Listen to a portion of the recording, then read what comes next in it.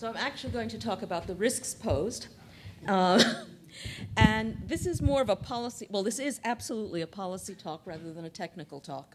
And I'm willing to bet that almost all of you are better at the technical breaking in than I am here. I might be better at the mathematics, but I suspect in a conference of sysadmins I am well beat on the breaking in part. So what I want to talk to you about is exemplified by these three. If you haven't seen the film, The Lives of Others, and that's what the Wiretapper over on the left is. Lives of Others is a film about surveillance in East Germany just before the fall of the wall. And it gives a better sense than anything I know of the corruption of society that occurs when you have excessive surveillance.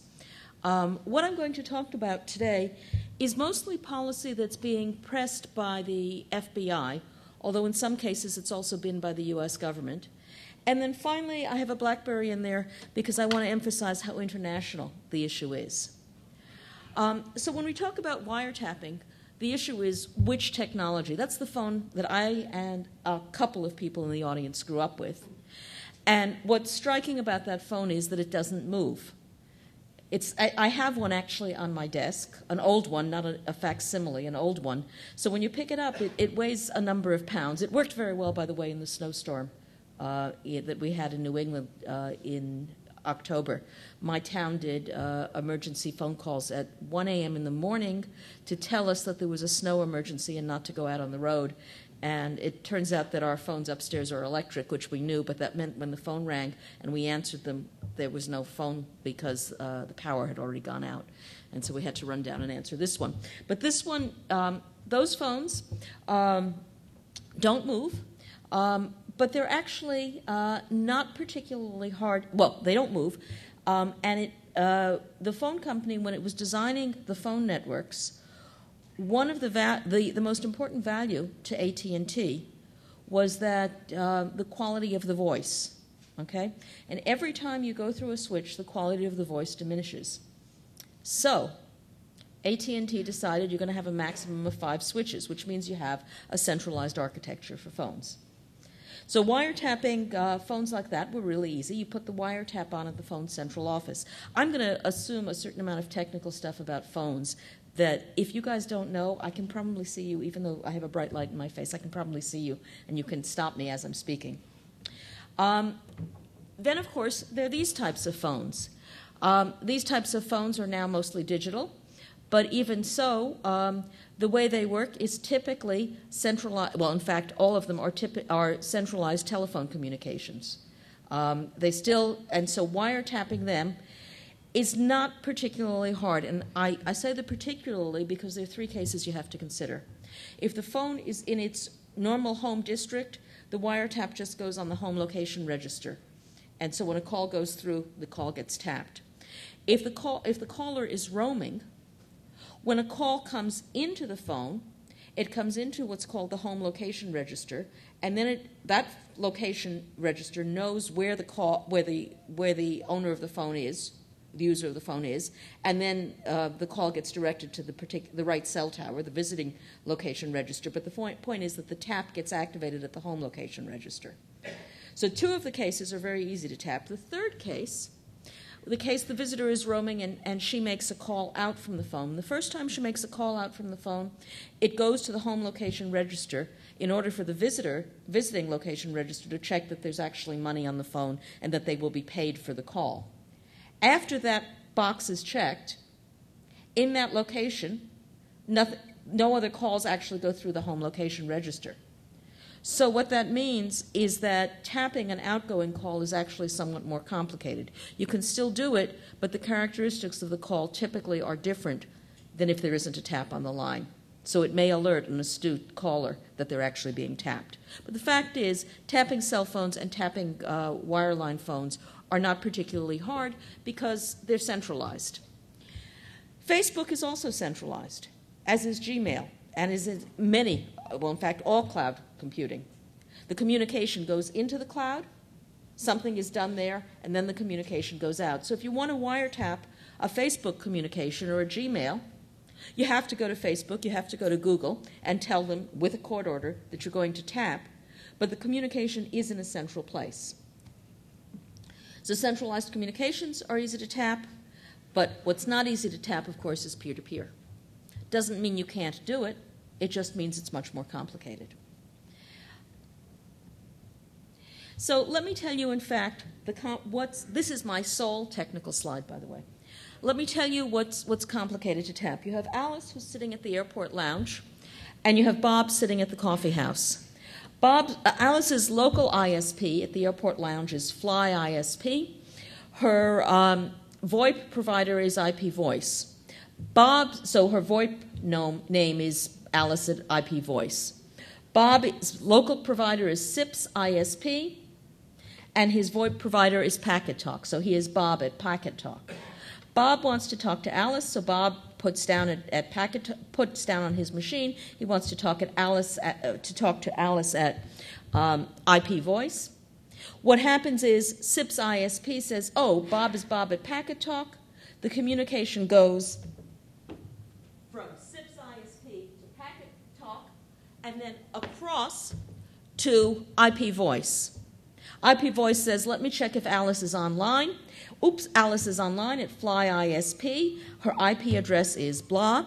And then Packet Talk and IP Voice do a rendezvous and exchange IP addresses. That's the last time Packet Talk and IP Voice are involved in the communication. The rest of the communication goes through the internet cloud one way or another. What that does is complicate wiretapping, because suppose Bob is the subject of a wiretap order, that wiretap order is at Packet Talk. So Packet Talk knows where Bob is right now, but Packet Talk can't tell SIPS ISP to do a wiretap. Lots of reasons why it can't. First of all, it's not Packet Talk's responsibility. It's the responsibility of law enforcement with a court order. But second of all, who knows who SIPS ISP is? Is it some fly-by-night ISP? Is it a ISP owned by organized crime, or a nation state, or bad guys that you don't want to inform that you're tapping Bob? So it's absolutely not the case that Packet Talk can inform SIPS ISP. Packet Talk can inform law enforcement, hey, this person of interest that you want to tap is at this IP address. But by the time all that communication happens, the call may be done. So it's the mobility and the fact that users don't have fixed addresses. They have fixed phone numbers in the cell network, but they don't have fixed IP addresses. It's what makes wiretapping so complicated. Having told you that, I want to move in a different direction for a bit, and I want to talk about policy. I want to talk about where wiretapping law comes from. In the United States, in the 1750s, the British were using what are called writs of assistance. Writs of assistance are generalized writs. They say, you can search this guy's house. It doesn't have to particularize what you're searching for. It was at that point, actually in this city, where James Otis, was asked to defend the British writs of assistance, and instead he came up with the principle that you need to particularize what you're searching for. Gave a very famous speech, and over the intervening 25 years, and the War of Independence and so on, this speech essentially led to the Fourth Amendment, which says you need to particularly describe the place to be searched and the person or things to be seized. What that means is when law enforcement has a search warrant to search for marijuana plants, they can't open a night table drawer and uncover an unregistered weapon, because you can't grow marijuana plants in a night table drawer. On the other hand, if you have a search warrant to look for an unregistered weapon and you come upon the inside growing place for marijuana, that's okay. It's okay to discover something illegal that isn't the subject of a search warrant, as long as you find it in the natural course of searching for the item. One thing I want to emphasize here is that the Fourth Amendment is about security. We tend to think of it as a privacy amendment, but it's an amendment that says the right of the people to be secure. So, U.S. history of wiretapping in 5 minutes or less. It's actually a full semester course in a law school. In the 1920s, wiretapping started as soon as we had the telegraph, and Jeb Stuart used to travel with a wiretapper to listen in on what the other side was doing during the Civil War. It was used by law enforcement, some, But it became particularly used during Prohibition. And the reason that it became used during Prohibition is you had conspiracies, which were hard to penetrate by other means. These were conspiracies where often law enforcement was involved, being paid off. And the telephone was often a useful device with which to communicate. So in 1928, the feds were wiretapping Roy Olmsted. He was running a $2 million a year operation in Seattle. He had one farm. I can't recall if it's 2 or 3 ships, but $2 million a year operation 80 years ago is an amazing size operation.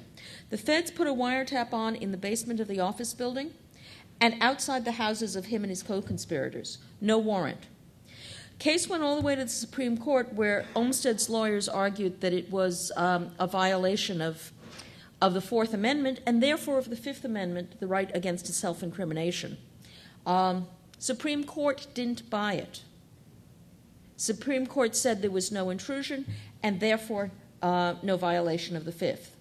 The most important opinion in that case was that of Louis Brandeis, who said, when you intrude upon a person's conversations, you're intruding not only upon that person, but on everyone with whom he communicates. And this is a huge intrusion. The Supreme Court didn't see it that way for 40 years. Till 1967 and the Katz case. But in 1934, the Congress passed the Federal Communications Act, which said no interception or divulgence of wired communications. And in 1937, there was another bootlegging case, Nardone. That case also went to the Supreme Court. Nardone's lawyers were smarter than Brandeis's lawyers because they argued it on the basis of the Federal Communications Act. Supreme Court said no interception or divulgence. 2 years later, Nardone was back. His lawyers wanted to know that if Nardone got wiretapped, they couldn't use wiretap evidence in the court because it had been illegally obtained. Could they use evidence derived from the wiretap? And the Supreme Court said no fruit of the poisoned tree.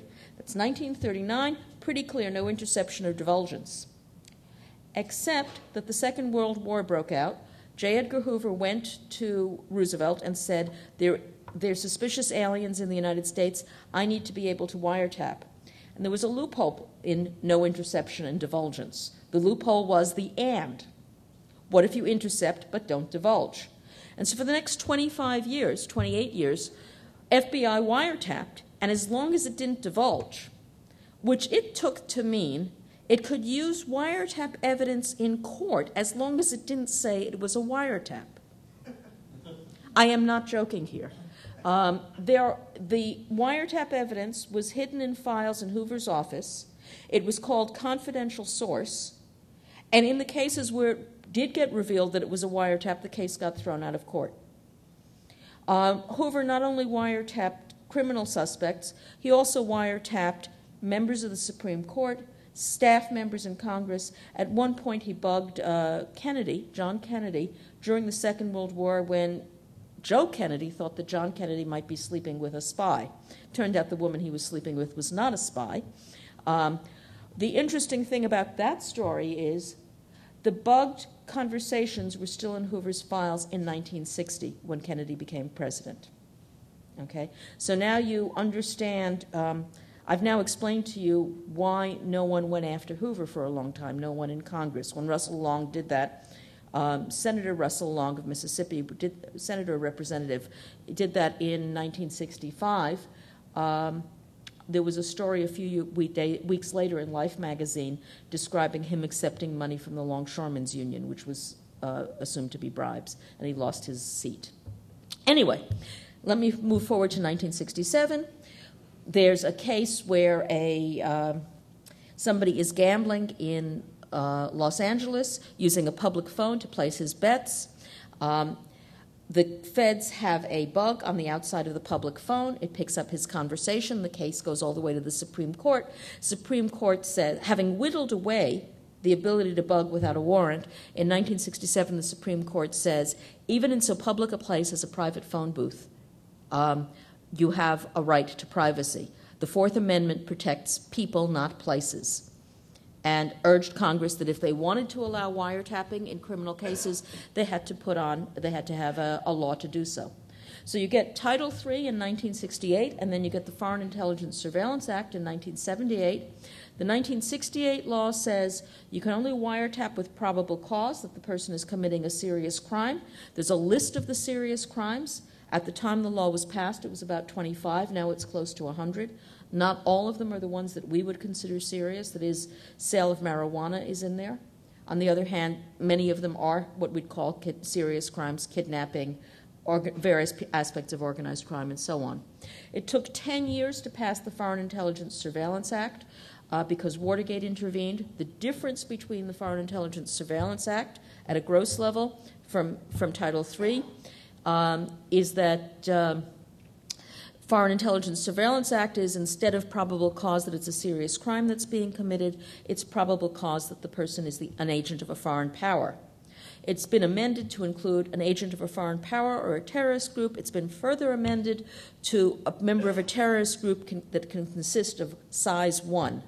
So that opens up the possibility of abuse. It's called the Lone Wolf Clause. In fact, as far as I know, the Lone Wolf Clause has never actually been used since it passed, I believe, in the Patriot Act in 2001. But what I want to focus on is actually the second half of the talk, the second half of that timeline, or the last third of that timeline. The Communications Assistance for Law Enforcement Act is a 1994 act that does something very unusual. 1968 and 1978 laws say you can wiretap if you have the following things, and you can do this is the procedure for doing so. 1994 law says phone companies have to build their switches digitally. Any phone network with digital switches has to build their switches to accommodate wiretaps. Now, this is weird from a whole bunch of reasons, a whole bunch of vantage points. Where did the law come from?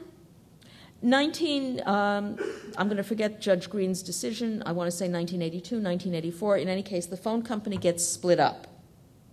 What happens for law enforcement when the phone company gets split up is, instead of dealing with one company and one source of suppliers of phone equipment, it's dealing with lots of them.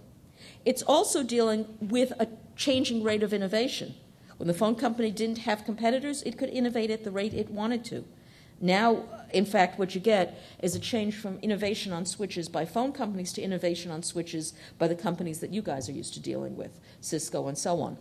So what happens is that all of a sudden law enforcement finds itself unable to wiretap. Let me give you an example. Call forwarding.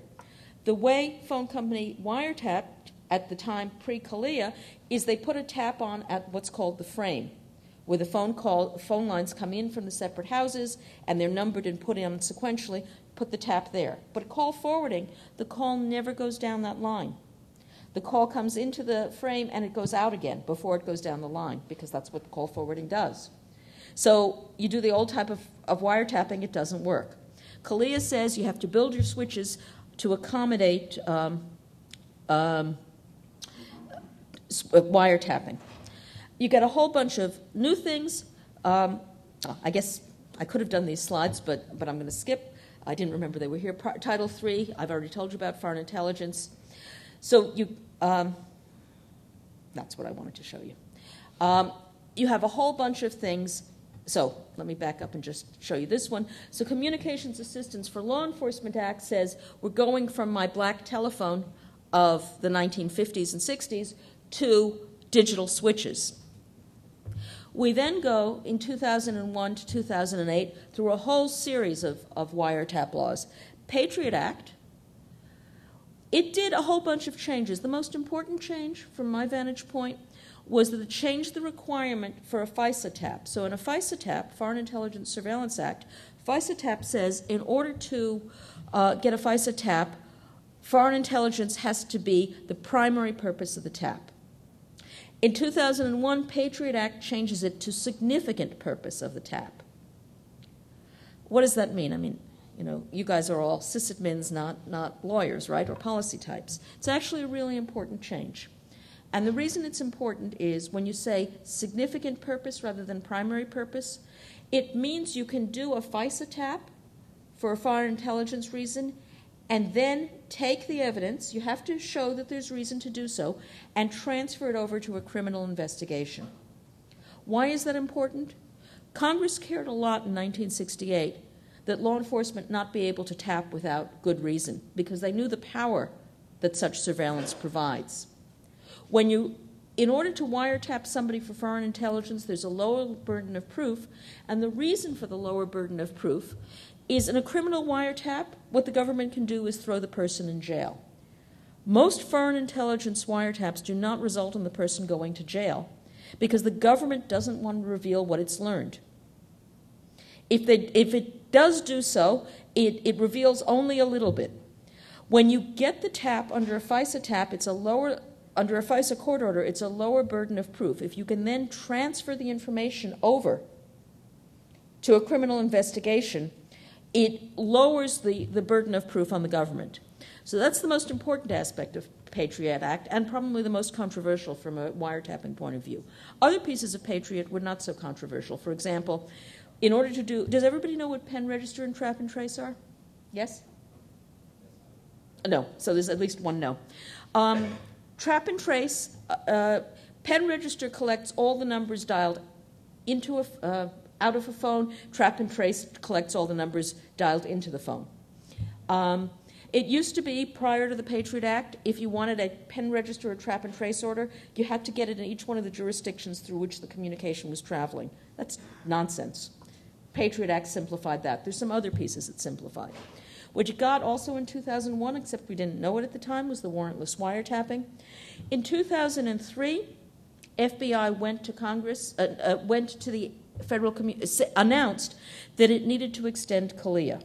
So if you go and you read the Communications Assistance for Law Enforcement Act, the law explicitly says that it applies to digitally switched telephone networks and not to information services. 1994, information services are the Internet. There was a statement about substantial replacement service, and it could apply to a substantial replacement service, but you guys are all techies, which means you're mathematical. So you can either be a lawyer or you can be a mathematician. Either way, you can read the law. It says the same thing of A or B, but not C, and you know how to parse it. So FBI wanted to extend CALEA to cases of voice over IP. They went to the Federal Communications Commission first. FCC said okay. Civil liberties organizations and computer companies took the FCC to court. We expected to win because we figured people could read A or B but not C. Two of the judges went with the FCC and the FBI. The third one did not. He said, read the law. Okay, but a 2-to-1 decision meant that CALEA applies to VoIP. Now, the FCC only applied it to very simple cases of VoIP, what's called facilities-based broadband, which is essentially, it looks like the phone company from my phone to the phone central office can be VoIP from there. But if it looks like the phone company from my phone to the phone central office, it's no different technically than wiretapping a regular phone. Okay? So it's a big change in terms of the law and regulation. It's not a big change technically. Then we get the warrantless wiretapping becomes public in 2006, December 2005. Big brouhaha. It gets suspended at one point, and then the Protect America Act happened, and I'll talk about that in a moment. It got extended briefly, but let me actually tell you these pieces. So FBI, as I've told you, pushed for the Communications Assistance for Law Enforcement Act to extend from digital switches to the Internet, at least in terms of VoIP. Protect America Act. So you guys, most of you are American, you're used to seeing maps that look like this, which is to say the U.S. is in the center. But in this particular case, the U.S. is in the center for a really good reason. In the fiber optic build-out that happened in the 1990s, the fiber optic cables went to the U.S. So if you're in South America, if you're in Argentina and you want to make a call to Brazil, used to be, pre the fiber optic build-out, you made the call through satellite phone. Not satellite phone, but through satellite. Satellite means there's a quarter-second delay. People don't like quarter-second delays in conversation. We're just programmed that bothers us. Once you put in a fiber optic cable from Argentina and Brazil to Miami, the call goes through Miami. Okay? So now you have a foreign call transiting Miami. Or you have somebody using Gmail or Yahoo or MSN. That's transiting a server in the United States. Or you have a communication between Taiwan and China. And there was a long period where you weren't allowed to dial directly from Taiwan to China. But you could do it if you dialed through a switch in the United States. Well, if you're AT&T and you're smart, when you write the contract with Taiwan and you write the contract with China, you don't make it for 6 months. You make it for many years, which means that even after Taiwan can directly call China, often it still goes through the switch in California. So for all those reasons, the NSA felt that there were communications transiting the U.S. that were not really U.S.-based communications. And there'd been an exemption in FISA. FISA had said you need a wiretap whenever it's a U.S. person, and a U.S. person includes someone in the United States. But if it was a radio communication with at least one person outside the United States, you didn't need a wiretap order.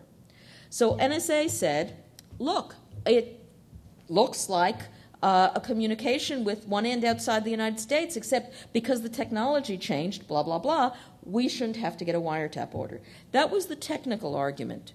I don't know, and nobody knows because it's classified, exactly the set of arguments that the Bush administration made.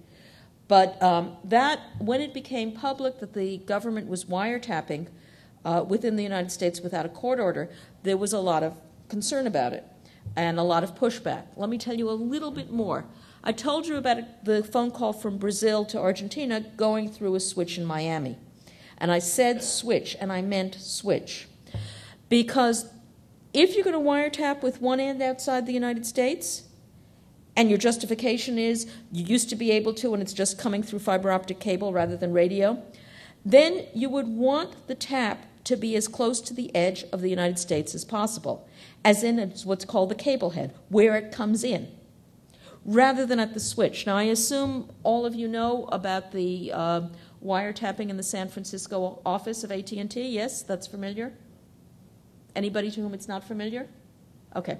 So around the time that the warrantless wiretapping became public, a man named Mark Klein, who'd been a technician in the AT&T switching office, a peering office in San Francisco, produced a set of papers that came from that office, in which the signal in that office was split. The fiber optic cable was split. Some of it went and did its normal peering and so on, but some of it went into a secret room, and it was clear that what was happening in that secret room is that there was filtering, and then a certain amount of communication was being shipped across the country, and that this was being duplicated in a number of offices across the U.S.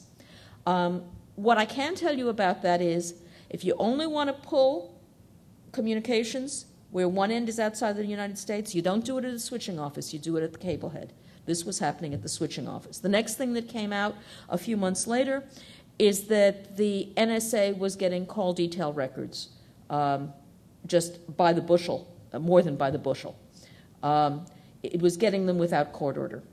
That was uncovered by USA Today.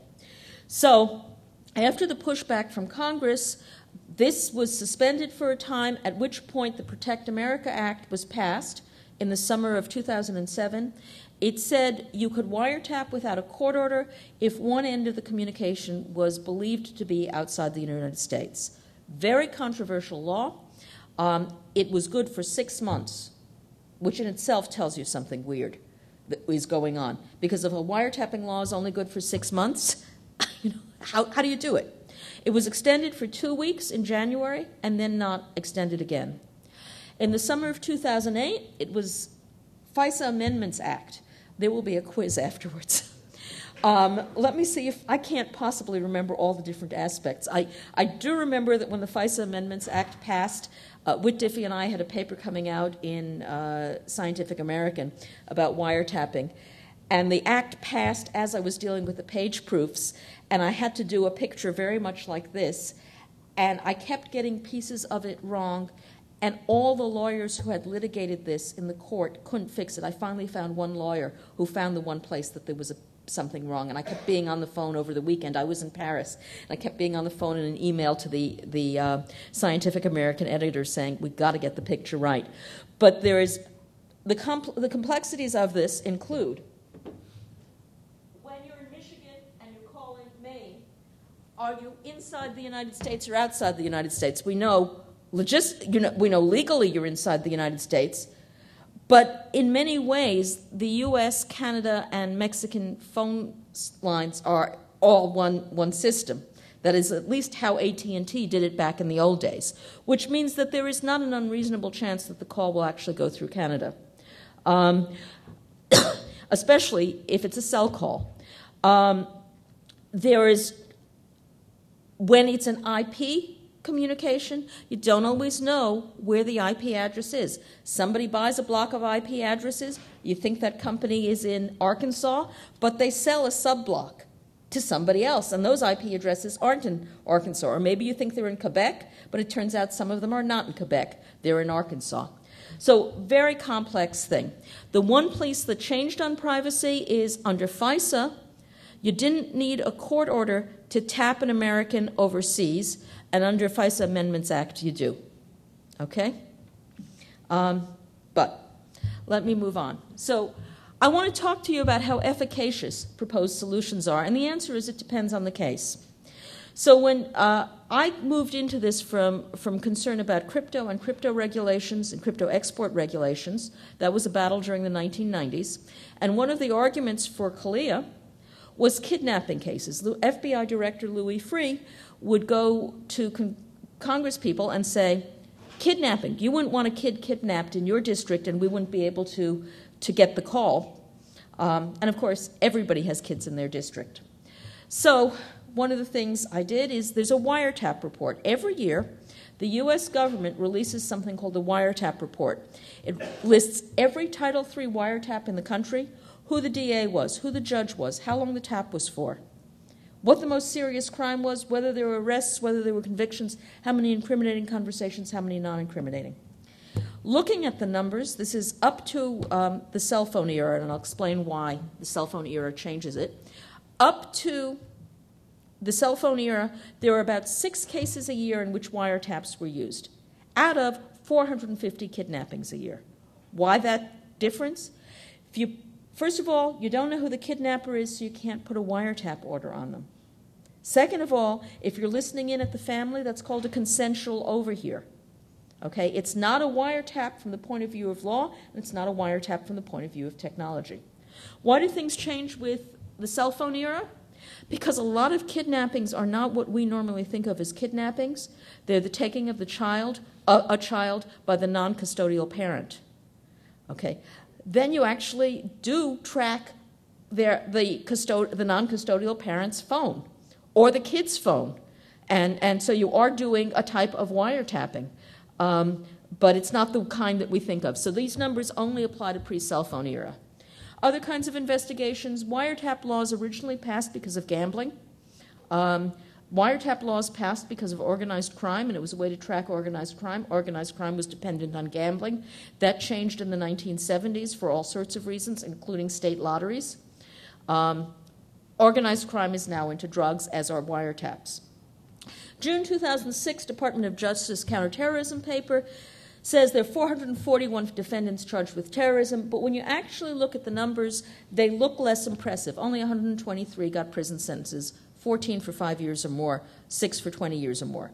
Having said that, I'll now undermine myself by saying, on the other hand, of those 441 people, some of those people were here illegally. Getting them out of the country was all the law enforcement cared about doing. Charging them in this way got them out of the country. And some of these guys were quite bad guys, of these 14 and 6. But now let me flip it again and tell you about a particular bad guy. So I don't know how many of you are familiar or paid attention to the case of Najibul Azazi. He was Pakistani, living in, Afghani, grew up partially in Pakistan and then in the United States. He moved with his family to Denver at some point. He got married to a Pakistani cousin, and he did a number of trips to Pakistan to be with his wife. At some point, September 2009, there appears this story in the New York Times, not this particular one.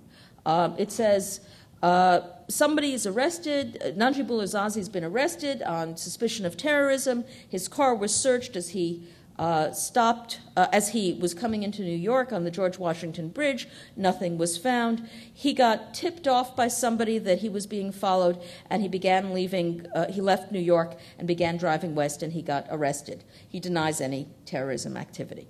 A series of stories went on for a few days. Then things got a little bit more complex. His father and his uncle got arrested, and then you see guilty plea made in bomb plot. Okay? What happened? The U.S. government was listening into him on phone calls. They were obviously not listening very carefully because in August of 2009, he had rented a hotel room twice in Denver. They only searched him, the hotel room, after the second time. And the second time, in the deposition to the court, not deposition, in the document that the law enforcement submitted to the court, it says, after 3 increasingly frantic phone calls on the second occasion that he was in the hotel room, blah, blah, blah, blah, blah, Zazi did blah, blah, blah, blah, blah. The FBI went in after the second time he'd rented the hotel room, found trace chemicals on the stove, on the fan above the stove. Zazi was boiling down hydrogen peroxide and other chemicals to make a bomb. They're chemicals that you can buy for hairdressing. Why do I say they weren't listening very carefully? Because the FBI did not go in the first time he went to the hotel room. It was the second time he was there, the 3 increasingly desperate phone calls that tipped them off. In fact, this was a guy who did want to bomb subway cars. He was planning to bomb them on the 9th anniversary of September 11th. This was a case where wiretapping was actually extremely important.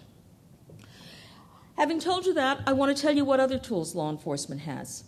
And the tool it has that's become remarkably valuable is transactional information. Khalid Sheikh Mohammed was the guy who planned September 11th. He was picked up in Pakistan by tracking his cell phone. There were 2 sets of bombings in July 2005 in London. The first destroyed 3 subway cars and 1 bus and killed, I don't remember how many people, and injured many, many more. The second fizzled, but it didn't mean the people who tried to do it weren't serious. One of them got tracked to Rome through his cell phone. The Marshals Service, the U.S. Marshals Service tracks fugitives. Used to take an average of 42 days. Now it takes 2. Why does it take 2? Because you check where the guy is the evening at 10 o'clock at night. You check where he is at 8 a.m. in the morning. And you check who of his family friends lives in that district. And then you pick him up the next day. Let me give you another example, which strikes very close to home, although I guess most of you are not from Boston. The guy who was finding masseuses on Craigslist and then attempting to rob them and in one case murdered them.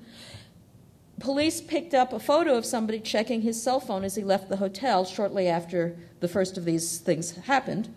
They matched cell phones, got a court order and they looked at the records for cell phones at the 2 cases, got a court order to search his house and found evidence. That's how they found him. Transactional information is remarkably revelatory. Let me point out this is not your parents' communications world. When I was growing up, in order to call London, which my family did because my grandparents lived there, you had to book the call in advance. By the 1970s, you could dial directly, and now you can dial directly to people without actually knowing where they are. It's also not your parents' business world. When I grew up, factories were in one place and the people worked within that physical building. Maybe they got supplies from another building. They managed everything by calls on wire lines. Now you outsource, you do just in time. You not only outsource, you have factories all over the world, and you put critical infrastructure on the network. Finally, it's neither your parents' communications world nor their business world. You have people traveling to places where they get eavesdropped upon. The U.S. government's advice when a business person travels in China is to get a blank phone and a blank laptop when they get to China and to throw it out on their return, because there's viruses and malware that is going to then transmit information back. The other aspect of this is it used to be that switches in the U.S. were built by AT&T, actually by General Electric, who who worked for was a subsidiary, but phone switches in other parts of the world were built in other ways. Now we've gone to much more of a global sourcing of material, which means if somebody finds a problem in a Cisco switch in Estonia, it's likely to be the same problem in that Cisco switch in Kansas. And furthermore, if they can break into the switch in Estonia, they can break into the switch in Kansas without traveling. Building wiretapping capability into infrastructure and applications creates risks. The way it creates risks is you used to have a model where law enforcement went to the carriers and said, here's the wiretap order. And the carriers looked at the wiretap order. Now, one of the problems when you make everything automatic, and that's what CALIA does, is that you remove the phone companies from that role. Worse than removing the phone companies from that role is you remove the self-patrolling behavior of law enforcement. You all know that if somebody is going to look at something you do, then you do it much better than if nobody's going to look at it. It's just human nature. And you remove technical forms of minimization. So one of the things that got uncovered after the warrantless wiretapping was going on a while is one of the people who was picked up on the warrantless wiretapping was the former president of the United States, Bill Clinton. What kind of system picks up Bill Clinton's wiretapping? Unless it's not been correctly configured. There's the risk of exploitation, and there's the risk of overcollection. So let me give you some examples. You guys know the Greek wiretapping case? Yes? No. Good. Some yes, some no. Greek wiretapping case. Between June 2004, March 2000, sometime first half of the year 2004 to January 2005, so it's 10 months, work backwards from January 2005, 100 senior members of the Greek government were wiretapped. They were using cell phones from on the Greek Vodafone network. Greek Vodafone had bought a switch from Ericsson. Greek Vodafone was not interested in wiretapping, so they hadn't paid for wiretapping capability. But when Ericsson did an update, wiretapping capability was put into the switch. Now, Greek Vodafone, but it wasn't turned on. Okay, it wasn't turned on. Greek Vodafone hadn't paid for wiretapping capability, so there was no audit capability on the switch. Somebody else went into the switch, turned on the wiretapping capability. For 10 months, they wiretapped. Every time the switch got updated, the wiretapping capability got updated. It was found out when SMS went awry. Some SMS went awry. Greek Vodafone went in to investigate. The wiretapping was uncovered. The communications were being sent to 16 cell phones. I've now told you how it was done. If you want to read in detail, there's a very nice description in IEEE Spectrum called the Athens Affair. I haven't told you who did it, because only the people who did it know it. Telecom Italia. Between 1996 and 2006, 6,000 people in Italy were wiretapped illegally. Judges, celebrities, sports figures, referees, politicians. That means that 1 in 10,000 Italians was wiretapped, more than 1 in 10,000. 1 in 10,000 Italians was explicitly wiretapped. Anybody they talked to was, of course, also tapped during the course of the call. That means that there was no business deal or major political deal that was private in Italy during that period. This was presumably an insider's job for blackmail and bribery. Cisco did the right thing. It built an architecture for law enforcement wiretapping, published the architecture. That's the right way to do it. You don't do security through obscurity. This architecture sat around for 4 years. Tom Cross, a researcher at IBM, looked at it and realized that it made recommendations but not requirements on the crypto. If you didn't implement according to the recommendations, you could spoof the switch and wiretap without auditing. Okay? It had been implemented without the recommendations in various telcos. Making it easy to wiretap means more wiretapping. So now I'm going to talk about the FBI. Post-September 11th, the FBI set up its Communications Assistant Unit with technical people from AT&T, Verizon, and I don't remember who the third one was. I don't remember if it was T-Mobile or not. The idea, I think it probably was. The idea was to simplify getting of information. And what the Patriot Act allowed was something called Patriot Act allowed national security letters, which said you could get all sorts of business records, phone records, and so on, if the information was part of an ongoing terrorist investigation. You had to fill out a form, a legal form, national security letter. The people working with the FBI came up with the idea of exigent letters. Let's dash off a letter that says, we'll get you the national security letter sometime, but right now we need this information right away. It's an exigent circumstance.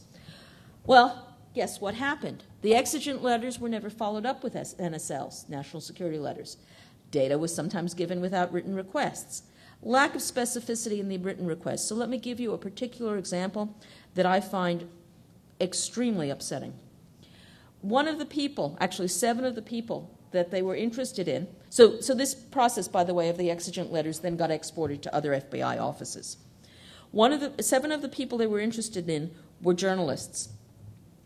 Journalists have a lot of protection under the law. They, of course, have the First Amendment, but the Code of Federal Regulation says no wiretapping or collection of transactional information of journalists without a written request a written order of the Attorney General. Okay, so you can't wiretap without a court order, but you actually need also the Attorney General, the U.S. Attorney General, to sign on. Why? Because the First Amendment is pretty important in the United States. And if journalists can't protect their sources, then they can't do journalism. The exigent letters didn't have specificity. So they were tracking, in one case, a journalist who was working in Indonesia, an American journalist, and they thought that she was talking to a possible terrorist. They didn't suspect her of any malfeasance, but they wanted to track the possible terrorist. So they put in this exigent letter with no requirement on the dates. They tapped her for 7 months. She was not in Indonesia for anything close to that. They did it for seven different journalists. And then they employed something called the community of interest tools without written requests. Community of interest says, let me look at everybody this person is talking to. Oh, and everybody they're talking to, and everybody they're talking to. Okay? Sometimes they ran hot numbers. They said, I'm interested in this number. Tell me what's going on. No written request. When you don't have a written request, you can't check whether they were doing things they shouldn't have, because there's no trail. So, I need to talk to you about the types of threats we face. Non-state actors. That guy over there is Kim Philby. He worked for the British government, spying for the Soviet Union. And underneath, of course, we have nation-states. And we have many kinds of nation-states. We have the nation-states who are not necessarily our friends, and the nation-states we think of as our friends, but who don't always treat us that way. The threats from non-state actors get a lot of noise in the press, and I think it's something that you probably care about a lot because it affects you.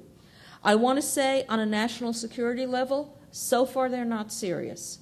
This is the level of threat we get. If it's somebody that hits your site, you're in trouble. But on a national security level, it's not really the important set of issues. The insiders are historically the most dangerous type of threat, because they know your systems, they know your vulnerabilities, and they know your audit methods, and they know how to get around them. Okay? Bradley Manning, for those of you who didn't recognize him. And the attacks from state actors. So I have an attack there. The only significance of this attack, there are 2 pieces of significance. One is it was unpatched systems at military sites, same kind of lack of patching at all 4 sites. The only real significance of this story is that the U.S. government released the information. It's the Titian Rain case. And what the guys did is they went in, bundled the stuff they were interested, took it out, put it on various launching servers. I got told the other day that it was a sysadmin at one of the Ohio universities, maybe Wright I don't remember which university, who noticed there was all of a sudden a large amount of traffic in the middle of the night going from Wright Air Force Base to Leeds University, and said something funny's going on. In GhostNet, you saw Trojans hidden within emails, and they were targeted Trojans, and you were seeing more and more sophisticated attacks using highly targeted email, which themselves contain malware. The interest was in long-term access.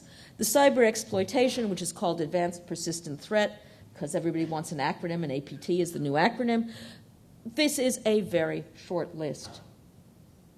There isn't a major U.S. company, European company, probably Australian company, that hasn't been hit multiple times. Major U.S. government site and so on.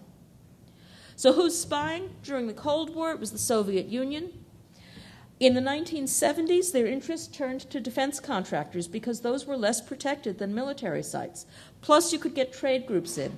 So Patrick Moynihan tells this one, former senator, well, no longer alive, Patrick Moynihan tells this wonderful story that trade groups who were visiting airplane manufacturers in the United States, who were building things like the stealth bombers and so on, the trade delegations from the Soviet Union were wearing double-stick tape on the bottom of their shoes to pick up the metal composite so that they could then analyze it, figure out what we were building. By the 1980s, it wasn't just the Soviet Union. I said France is not a friend of ours. French government has explicitly said, in military affairs, we're allies. In trade affairs, we're not. We'll spy on you. It's official government policy to do that sort of thing by France, Israel, Japan, as well as, of course, countries that are very much not our friends, like Iran. In 2003, the FBI estimated the cost to U.S. industry at $200 billion, but nobody really knows the numbers. The two new issues are the Internet and China. The Internet makes it a whole lot easier to do industrial espionage. It's a whole lot cheaper. It takes years to develop trade delegations and the friendship or, the comradeship or whatever it is that gets their people into our factories. It doesn't take years to develop the ability to access our systems. And the other, of course, issue is China, which was very interested in our behavior during the Iraq War and changed what it was going to focus on. Let me change topic one more time. This is the after effects of Hurricane Katrina. For those of you who don't know, you all know Creative Commons. That's a Creative Commons photo. What risks do we face? The Haitian earthquake had 230,000 dead. Katrina, 1,800 dead. The tsunami, 283,000. If you go back in history, you see huge numbers. Absolutely huge numbers. The U.S. doesn't tend to think about those kinds of numbers because except for the western part of the country has not had a serious earthquake in a long time. Except for the western part of the country, all the other kinds of problems we have are either in places where there isn't much population, like the Midwest, where tornadoes haven't hit major population areas because there aren't major population areas typically in the tornado alley, or in places where you actually have time to prepare the hurricanes. But these are the kinds of numbers you see. Well, what do you need when there's a disaster? Your wire lines may be down. That certainly happened to us in western Massachusetts in late October. Your cell phone towers may be down or power may be down. Satellite phones only work when there are no tall buildings, mountains, or clouds. And they're very expensive. So what happened in Louisiana is that the townships, they're not called townships, they're called parishes, had not kept up the federal government had paid for satellite phones for the parishes, but once the parishes had to take over paying for it, they stopped. What works instead is land mobile radio. Because you guys are sysadmins, you've probably thought about why police cars have so many antennae. It's the district, you have to communicate with your district and the district next door and fire next door and EMT next door, and they're all on different systems. So what land mobile radio needs is interoperability. But it also needs security. I talked to the technical director at the Information Assurance Directorate at NSA. So NSA has two halves. The halves everybody talks about, which is signals intelligence, and the half which nobody talks about, it only takes 15% of the budget, information assurance. 15% of the budget, but 50% of the mission. I talked to the technical director of information assurance a couple of years ago. He said, we want to see secure land mobile radio available for sale in Radio Shack. And then he said, oops, I'm not supposed to say that. The not supposed to say it part was the Radio Shack part. He's not supposed to mention a specific company. They want to see secure land mobile radio available for sale in the malls. Why? Because if it's cheap, then first responders get it. If it's cheap, of course, the drug dealers and everybody else get it. But from the Information Assurance Directorate point of view, that's the way we need to go. So, I'm going to go all the way back to the 1780s. and talk about the preamble to the Constitution, which says we are to secure the blessings of liberty to ourselves and our posterity. What happens when you build wiretapping capability into a switch or an application? It lasts for a very long time. In 1994, when CALEA was passed, the threats we saw were drug dealers, organized crime, and the like. We didn't see China coming. We didn't see the kinds of hacking into U.S. systems and the cyber exploitation. I know that here you do spend a lot of time thinking about botnet and DDoS attack and spam and so on and so forth, because that's a large part of your job.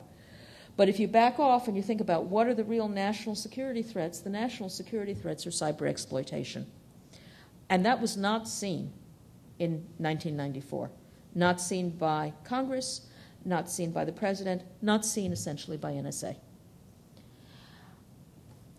The preamble to the Constitution says we need to secure the blessings of liberty to ourselves and our posterity. What that says is you secure a communications network. And if you look at the actions of the National Security Agency in the last 10 years, it's very interesting. So through the 1990s, we had the crypto wars. And the NSA and the FBI were on one side, and industry and academia were on the other. 2000, the U.S. government switches and says you can export strong crypto and product.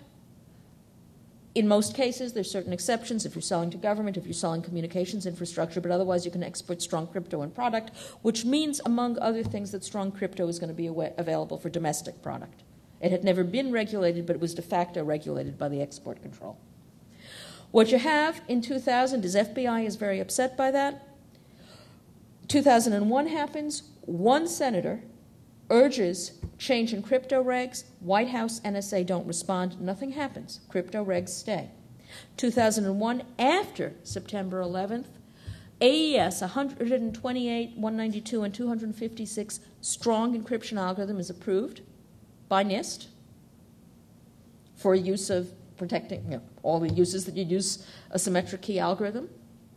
2002, the NSA approves the use of an AES for classified communications as long as it's in an approved implementation. What that means is it will further increase the market for AES. 2005, the NSA approves a set of algorithms, Suite B, for securing a communications network.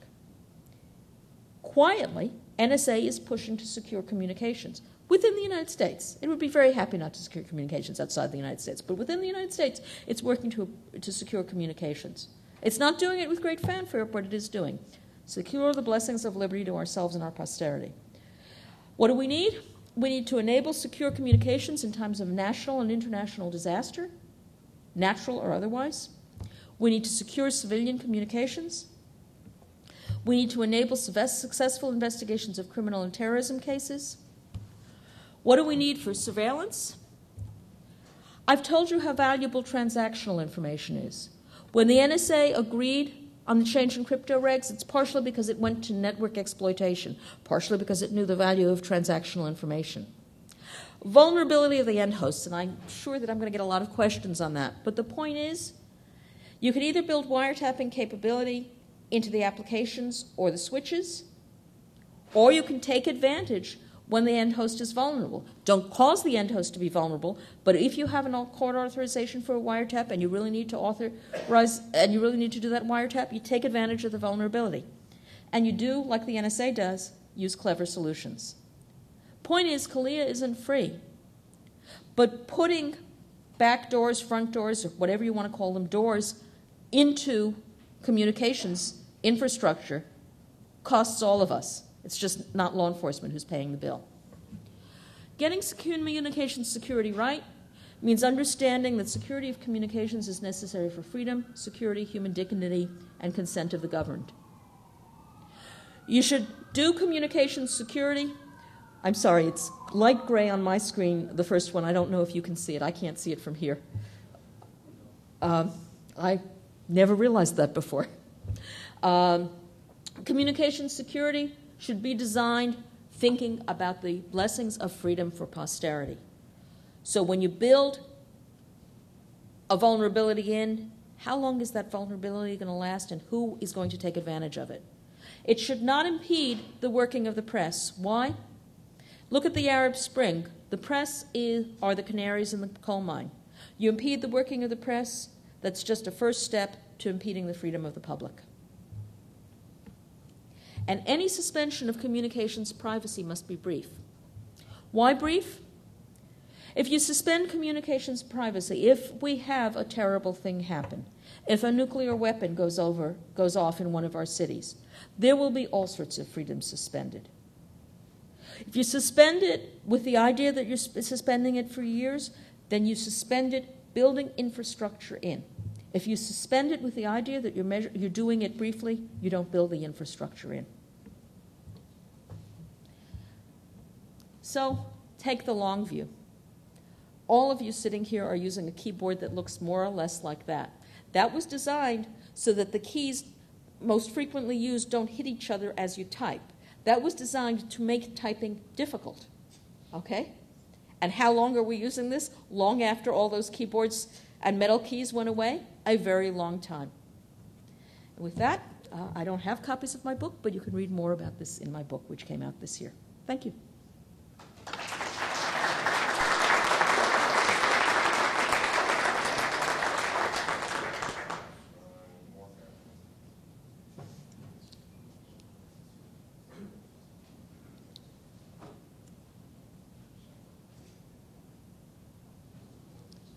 Hello. Hi. Thank you for an interesting talk. I'm just thinking that it seems very futile to wiretap when encrypting, say, instant messages end-to-end is so trivial these days. So what you're left with in the best case, I guess, is a social graph of who is communicating with who. And we have this law in Europe right now that says that ISPs need to store information for 2 years and so on and so forth. And it's not clear how that's getting implemented. It's very the implementation is So I understand that stupid criminals also they're also criminals and they should be locked up. But it seems so easy to just encrypt the communication end to end. And what is the solution to that? Are we going to have laws that say effectively that you can't communicate in a way that the government or some authority can't wiretap? So there's the question of who we mean by we. And in the U.S., the FBI floated the idea last September in an article in the New York Times. That is, they were interviewed. They didn't say it directly. Floated the idea of banning encryption or making encryption only possible if the service provider had the keys and so on and so forth.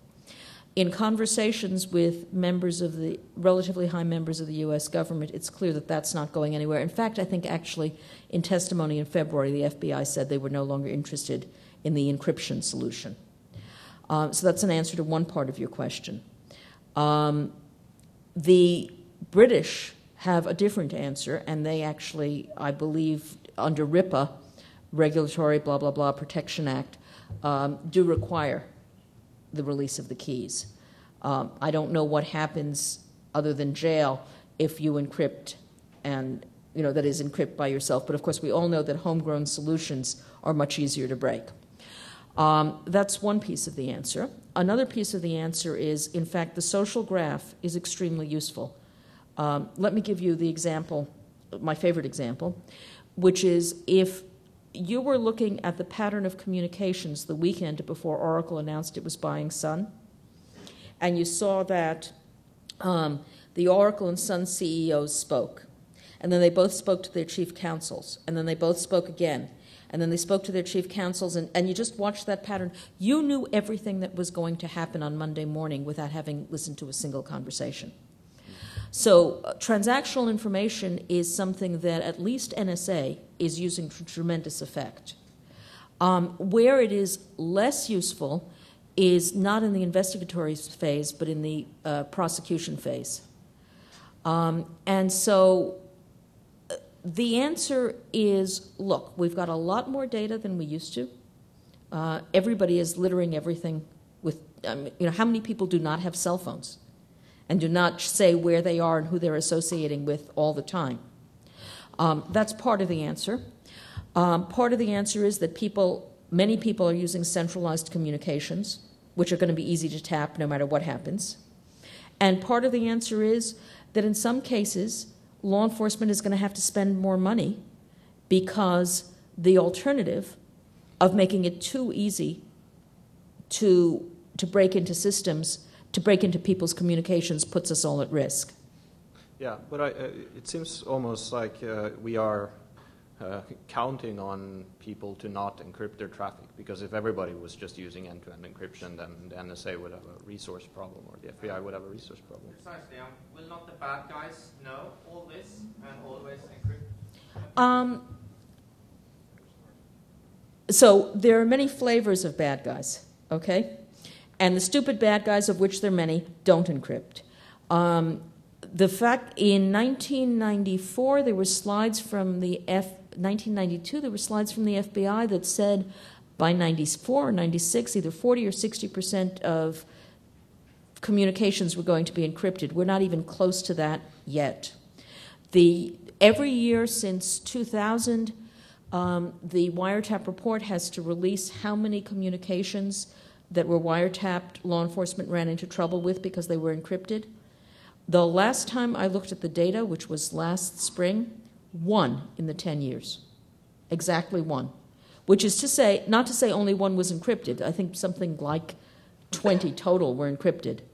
But all of those, 19 of those were trivial to break, and only one required any bit of effort. To get back to you, you're asking a whole bunch of different questions. So if you ask them in order, I can answer them, but they're contradictory questions, so they have contradictory answers. Okay. But I don't know if other people also want to jump in. But go ahead, we'll start with them, and then... Okay, I'll let somebody else jump in. Thank you. But if no, okay.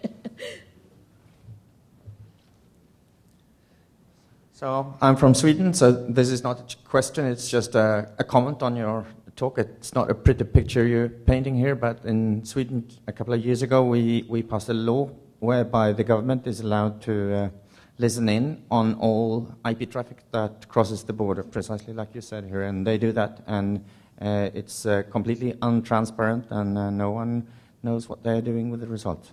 Right, and it was believed that perhaps the traffic would stop transiting Sweden, but it seems to me Jen Rexford and a group of people actually looked as whether or not the traffic changed, and it didn't. Yes, it did. So the majority of the traffic from Russia to the US actually passed Sweden, but it doesn't any longer. That seems different from what I thought Jen had found, actually. Okay, this is just what I've read. Okay.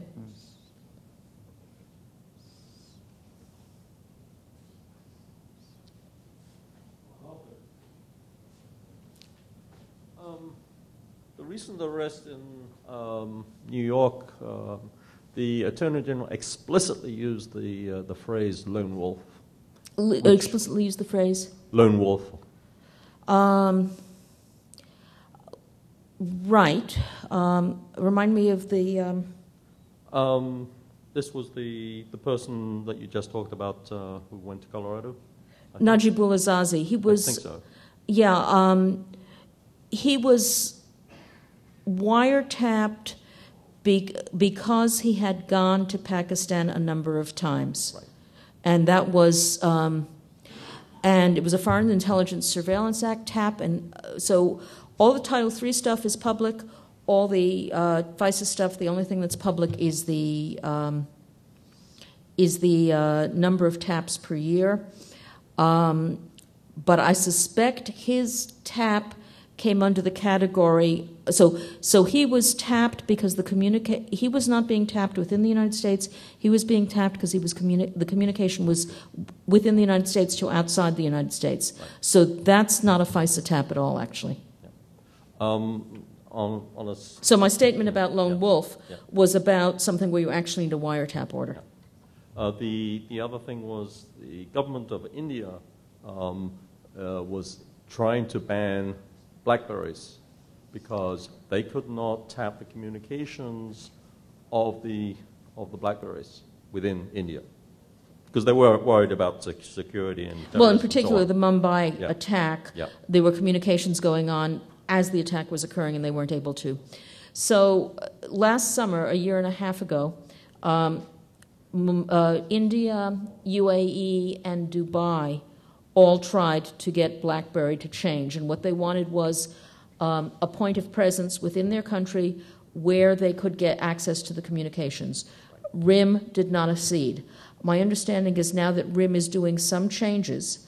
The U.S. government, the FBI, pushed for, in their initial statement a year and a quarter ago, in that September 2010 article in the Times, I believe they also talked about point of presence, but what they were talking about was a legal point of presence. So they didn't actually want access, but they wanted access to the lawyers. They wanted access to the company so that it didn't take longer in the case of a case. So I'm going to focus on a slightly different thing. I want to talk about the cost of CALIA that is not being borne by law enforcement. As we run out of IPv4 addresses, which is happening relatively soon now, more and more things are going to be driven towards carrier-grade NAT.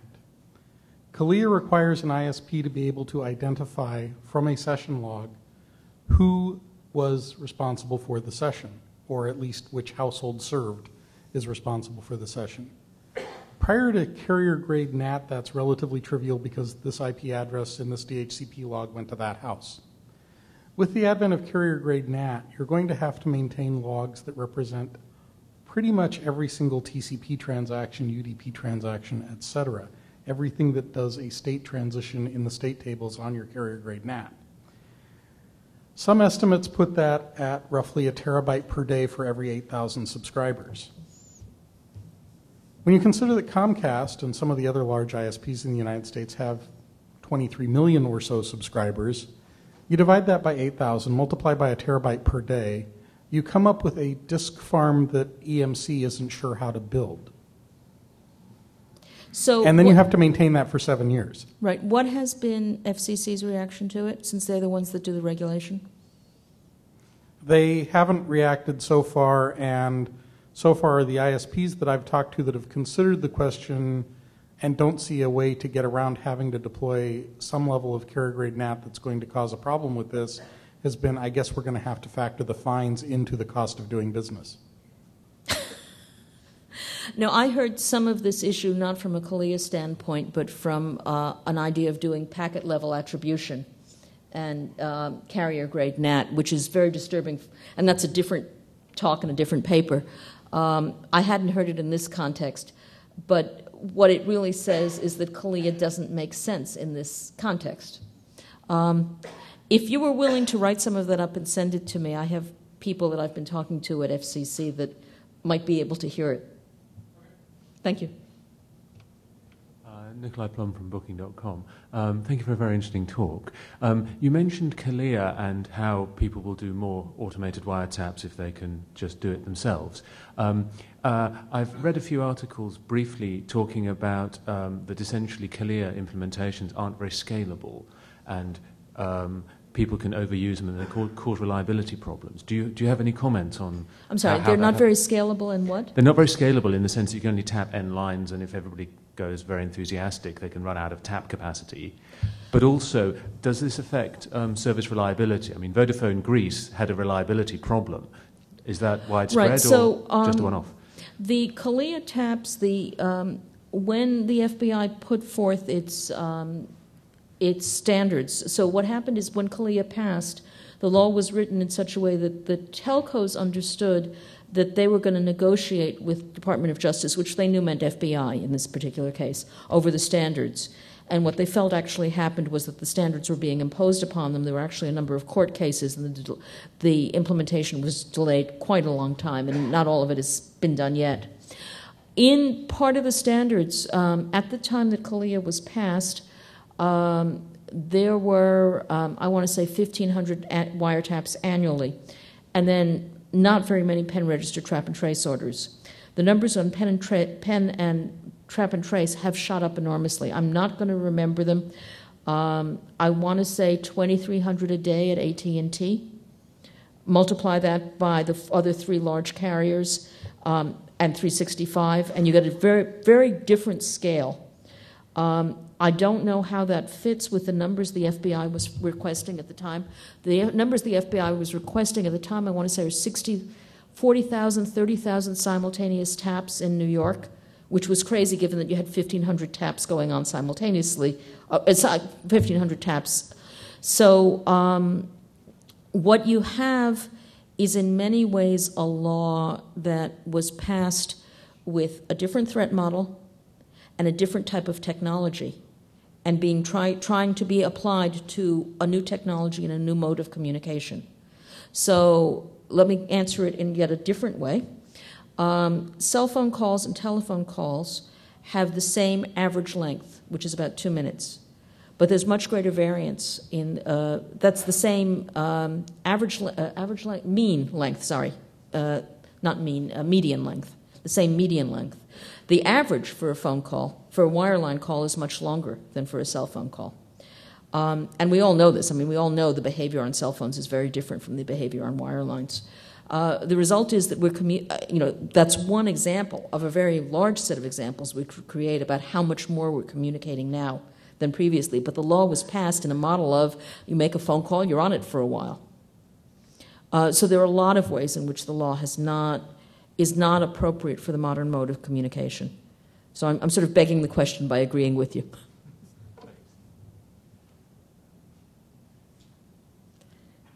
If you're all done, then we can go home early or whatever the line is. Thank you.